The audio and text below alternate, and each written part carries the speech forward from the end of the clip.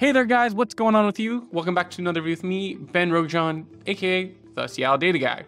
Today we're going to talk about 7 words data engineers hate. And by that, I mean words that maybe you haven't even heard of now or never had to use if you're just starting out in your career, but eventually you'll slowly learn to have a distaste for them. Let's start off this list with the word reconciliation. Now, what that generally means in data engineering context is you're likely creating some sort of table that eventually goes to a dashboard, and at some point, actually multiple points, throughout that process, you will be checking the data to make sure it matches. So for example, you should be doing some form of reconciliation as you're creating the analytical tables, that you kind of do some general aggregations to make sure, hey, from the analytical side to the transaction side, all the numbers make sense. Now, this can be somewhat time consuming, but it can be automated. So this is generally not where the issue comes up. Generally, at least in my experience, the issue comes up as you're creating reports. Now, either the numbers that you're pulling out don't match the numbers in the transaction system. I have this currently happening with a client where I only have access to the analytical tables that are being produced by the application itself, and the transaction tables are different than the ones that are being produced by another company. And thus, as I'm trying to reconcile these numbers, I basically spent a whole day just trying to figure out why the data that I was pulling didn't match, under the assumption that the other company was creating accurate data, which they weren't. So that's one kind of frustrating issue. Let's make it even worse. Generally, the issue arises, at least the one that we really hate, when you go bring a dashboard that an analyst or someone else has created to an executive meeting. An executive looks at the number and is like, I feel like that number's off. And then they'll pull some secret report that either their team manages for themselves or from somewhere else that they have no idea where they've pulled it, honestly. And they'll be like, oh, look, these numbers are off. And now, because they're off by 30 cents, you're gonna now spend the next week figuring out where that 30 cents is. Reconciliation. Now let's talk about a word. Well, really 2 words that have kind of taken the data world by storm, so to speak, at least for the last month, because data contracts is somewhat connected to them. Schema changes. Again, you've worked at most companies. Every once in a while, especially if you're working at a company that builds applications, someone needs to change a table because they need to add new functionality, or maybe they're changing features or removing them. So they either add, remove, change columns that currently exist that you pull data for. Well, now more than likely that breaks your pipeline somewhere. Maybe you built the pipeline for most parts of it to kind of manage most schema changes. Tools like dbt, Snowflake, Delta Lake all have the ability to kind of infer schema changes one way or the other. Usually where I think this issue propagates itself most clearly is in the dashboard layer. You know, once something goes into Tableau, that's really where things start to break. Because as soon as you change something from an int to a float, certain systems just can't handle it. Especially in my SSIS days, it felt like any metadata change outside of the pipeline itself just freaked SSIS out. Like if any value changed, if a name slightly changed, they would just basically say, hey, something's changed, you need to rebuild this entire package. And so, yeah, there's a lot in terms of schema changes that just blow up an entire pipeline. And it's not just me.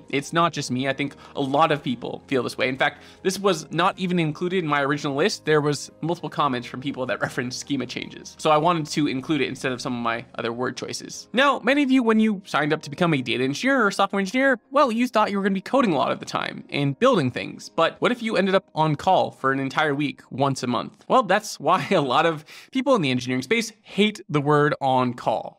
Because sometimes it means something you're gonna be doing once a month for a whole week where you're spending maybe 24/7, so to speak, just checking to make sure nothing breaks. Facebook, I luckily was on a rotation where I think it happened probably once every 2 or 3 months because our team was large. And basically it was less about if things broke and it was more about data access requests. Like we just had probably 4 to 5 data access requests that we had to kind of field a day, which really do add up because you'd always have to chase down different people to approve it. That was more of our on-call. Occasionally pipelines broke and you kind of had to figure it out. But for the most part, it was really just the tedium of having to do data access requests that made most of us go a little bit crazy. And luckily I was on an internal team. I don't even know what it would be like to be on an externally facing team. You know, if you were working on a data engineering team for the application itself, and if something broke there, I don't know how quickly you had to fix it. Maybe at 4 a.m. you had to wake up and deal with the problem. There were a few pipelines where that was not the case because there were executive meetings that depended on that data. But for the most part, those data pipelines could get fixed the following day.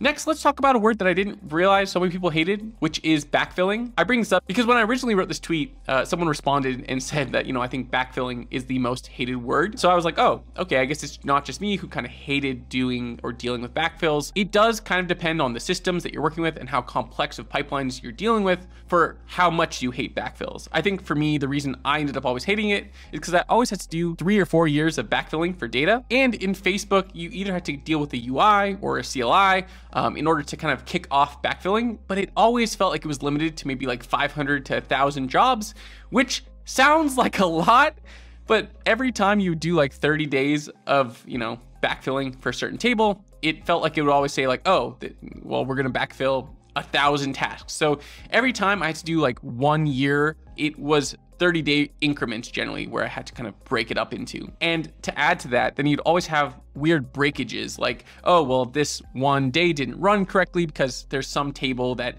wasn't populated, so it wasn't able to run. And for some reason, that task is not in the chain of tasks that should run. So now you have to go figure out where that pipeline is. And it was just a little bit chaotic. Our team's pipelines were created in such a way that every pipeline was super well integrated. That's not me patting myself on the back. We just put the term ready at the end of every pipeline and imported that ready step into every dependent pipeline. That extra step just made it easier and clearer for what the thing had to run when you backfilled. But you still, again, ran into weird issues. Some were just transitory. Unlike inflation, it really was just you need to restart it for one reason or another because for some reason the job failed and it has nothing to do with the actual code. It was just all these little things that like even backfilling for 3 years, what seemed like a simple CLI task ended up being a day or two of just making sure you're running things were still actually running correctly. Once they finished, did everything run, check the data quality, etc. Backfilling was always a little bit of a pain. Now, if you've signed up for my newsletter, then you probably already know the term migrations. And if you haven't, you should sign up below. Migrations, again, for people who came into the kind of the software engineering and data engineering world to build things, are this work that we all have to do that tends to be very tedious and repetitive, and more than likely you're gonna be doing maybe even once a year. At Facebook, honestly, every 6 months, I think there was at least 1 or 2 migrations happening.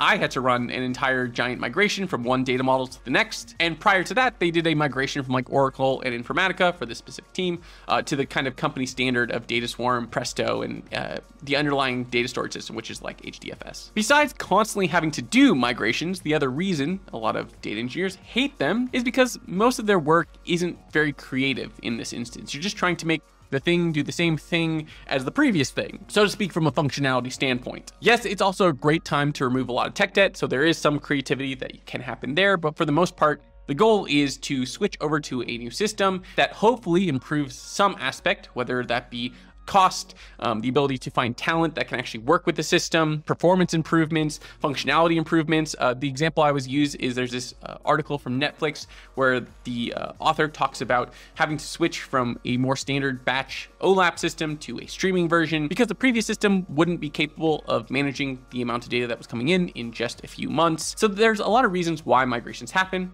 Sometimes it's just because a CTO is friends with a specific vendor. Sometimes there's just hype around a product. Whatever the reason, someone's gonna ask you to migrate and it'll look great for their resume. Depending on the company you work for, this next word may or may not impact you. Ad hoc data requests. Well, more just the word ad hoc, because it could be an ad hoc data pipeline, an ad hoc data request, whatever it might be. There are plenty of companies out there where analysts are expected to know SQL and they should be essentially doing ad hoc data requests for you. But if you're like me, you've definitely worked at companies where you were supporting 5 or 6 analysts that never wrote SQL. They understood Excel, but never wrote SQL. And I can already see some furious people writing in the comments that analysts should all know SQL, but that's definitely not the case. And that's definitely not been the standard up until maybe the last few years. And much of that was driven by FANGs, where, I remember my friend who got a job at Amazon was basically thrown a SQL book at her kind of feet and told to learn it, even though she was a financial analyst. And at the same time, again, I was supporting 5 analysts who couldn't write a join statement. So we are often forced as data engineers to write a lot of ad hoc work for analysts, whether it's pulling out data, maybe the occasional pipeline that you're just kind of needing for 30 days for one reason or another, which hopefully you don't have to build unless it's super easy. That really does depend. And that's a great time for you to practice the question, should we build this? It can happen, and especially when you're newer to your kind of data career, it's really easy just to say yes because it seems like the right thing to do. So that's why many of us hate the term ad hoc. Excel, probably the most popular BI data stack tool anyone uses anywhere. And it's terrifying how much functionality and how much you can actually shove into one set of sheets. You can start coding VBA, you can start adding crazy formulas, and then at some point the brilliant idea comes that, hey, we should automate this entire process, and then you hand it to some poor data engineer that now needs to parse through and look through every formula, figure out all of the VBA scripts you've built, and figure out exactly how to take this contraption that you've built over the last 2 years and translate it into a bunch of SQL queries and code. Now, there's other reasons to maybe dislike Excel, and honestly, there's a ton of reasons to love it. I'm not at all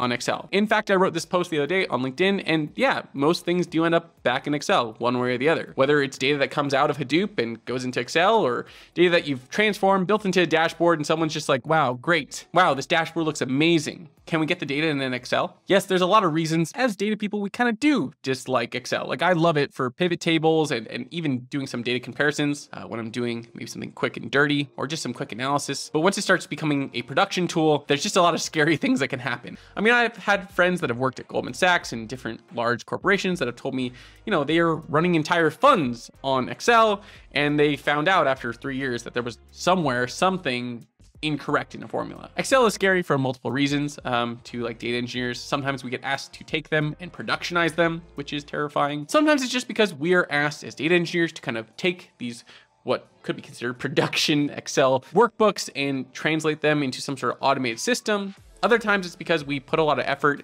into some sort of dashboard or maybe a table that supports a dashboard, and yet it just shoved into Excel. Again, whatever the case, it can kind of be a little bit of a bummer. To be clear, because I think some people take me too seriously when I write a title like I hate SQL, even though I clearly don't. I don't actually hate Excel. It's just there are certain things that kind of like, oh man, here's another Excel workbook or report I need to somehow translate. Finally, the word deadline. Now, obviously, this word is not limited to data engineers. In fact, this is almost everyone. Whether you're an engineer, a designer, an analyst, no one likes being put on some sort of crunch schedule. No one likes when a PM comes and checks on you a day after you kind of gave them a guesstimate to see how far you're going. Obviously, there are benefits to the word deadline. I personally try to set meetings as kind of my deadlines with clients. That way, I'm always encouraged to know, hey, I need to have something delivered by a certain date because I have a meeting. But there is something to the fact that if you have a PM who's constantly checking in on you, it can drive you a little insane. So deadlines are great. They keep things moving forward. And at the very least, if things miss a deadline, you can kind of understand why and kind of try to improve moving forward. But there is something about them that can sometimes force engineers to feel pushed and pressured in the wrong direction. So those were 7 words that data engineers hate. If you think I missed some, please add them in the comments below. I've got some videos on data catalogs, VC, hopefully finally finishing the data engineering project coming up next. Thanks so much for watching, guys, and I will see you next time. Thanks and goodbye.